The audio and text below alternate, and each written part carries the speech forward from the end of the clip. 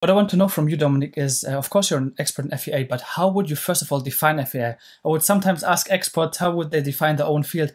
Maybe you could define what is the finite element method and what's the difference between FEA and FEM?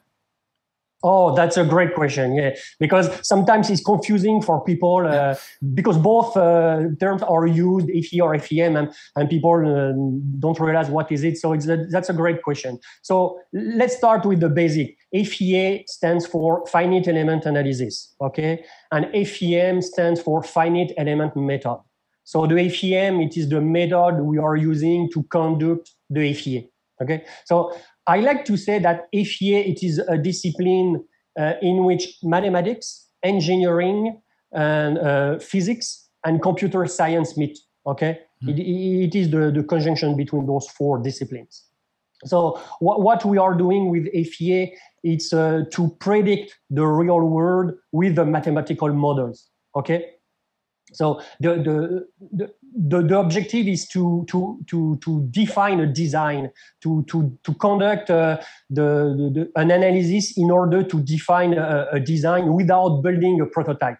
You know, few years ago, before that FEA was used intensively, the engineers were doing they were doing prototyping. So they were doing basic analysis most of the time and calculations. And to verify that the analysis, the calculations were good, they were building some prototypes, and they did some tests on the prototypes.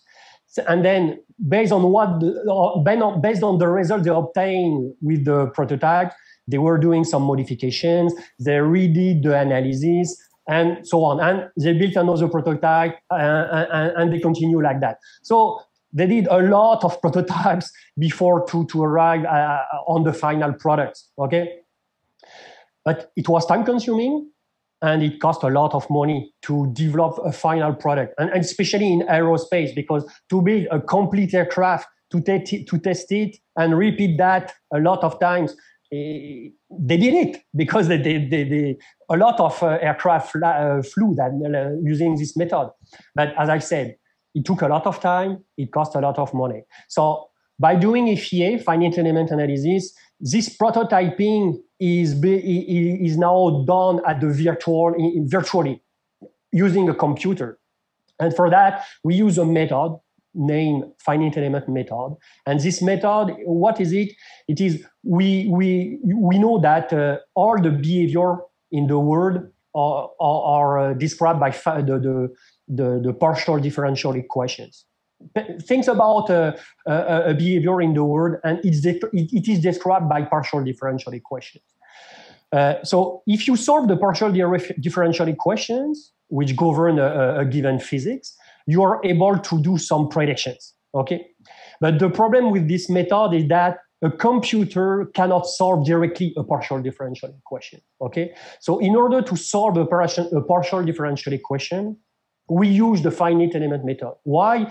Because the finite element method, based on what we call a discretization, permits to transform the partial differential equation into, or the partial different, it's not necessarily one partial differential equation. It can be a system of PDEs, partial differential. So the FEM, the finite element method, permit to transform this PDE system into a matrix system.